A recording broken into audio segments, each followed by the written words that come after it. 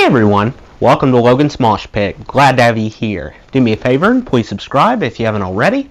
Also consider joining my Patreon page for some cool perks. I'll leave a link in the description. Kurt Vonnegut once said, "History is merely a list of surprises. It can only prepare us to be surprised yet again." Speaking of history, it's time to experience a blast from the past with music history. During each episode of Music History, I will tell you about some interesting music events that have happened today, October 20th. For time's sake, I trimmed the list down to 10 essential events. I put them in chronological order. Let's begin.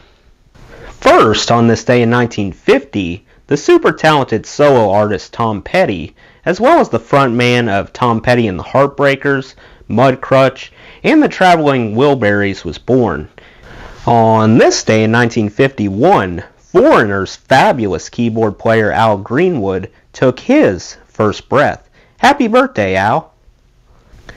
On this day in 1955, a man named Harry Belafonte recorded the instantly recognizable Banana Boat song.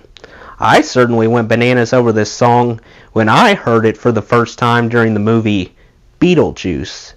Many years later, Gwen Stefani gave fans a spiritual successor to the Banana Boat song titled Holla Back Girl. On this day in 1964, the dynamic drummer for Hootie and the Blowfish, Jim Sonnenfeld, was born. Happy birthday, Jim. On this day in 1971, the guy perhaps best known because he said, "Pie in the horse" on Family Feud, Snoop Dogg, entered the world. We'd all like to wish you a happy birthday, Snoop. On this day in 1977, a terrible tragedy struck Lynyrd Skynyrd.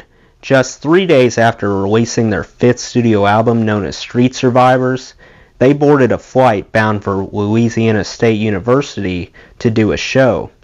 Unfortunately, the aircraft ran out of fuel mid-flight and crashed. Several people on the plane perished, including lead singer Ronnie Van Zant, guitarist Steve Gaines, backup singer Cassie Gaines, assistant road manager Dean Kilpatrick, and both pilots.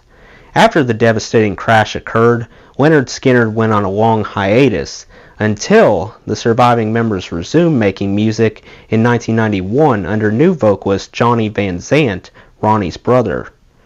On this day in 1980, U2 unleashed their debut album called Boy.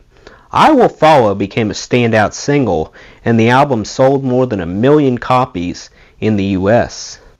On this day in 1983, a country Hall of Famer who wrote songs such as Dark as a Dungeon, I Am a Pilgrim, and 16 Tons, Merle Travis, died due to a heart attack at age 65. Rest in peace, Merle.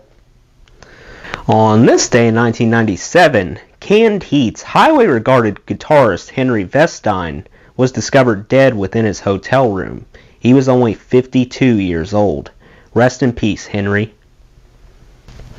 Last but not least, on this day in 2003, Amy Winehouse put out her first album, which she dubbed Frank, named after Frank Sinatra, who she greatly admired. Frank managed to go triple platinum in her home country, England. Well, that's it. What's your favorite thing that took place on October 20th? Let me know in the comments. That does it for today's video, guys. I hope you enjoyed. Make sure to like, comment, and subscribe if you haven't already. I really appreciate the support. I'll see you next time. Till then, rock on.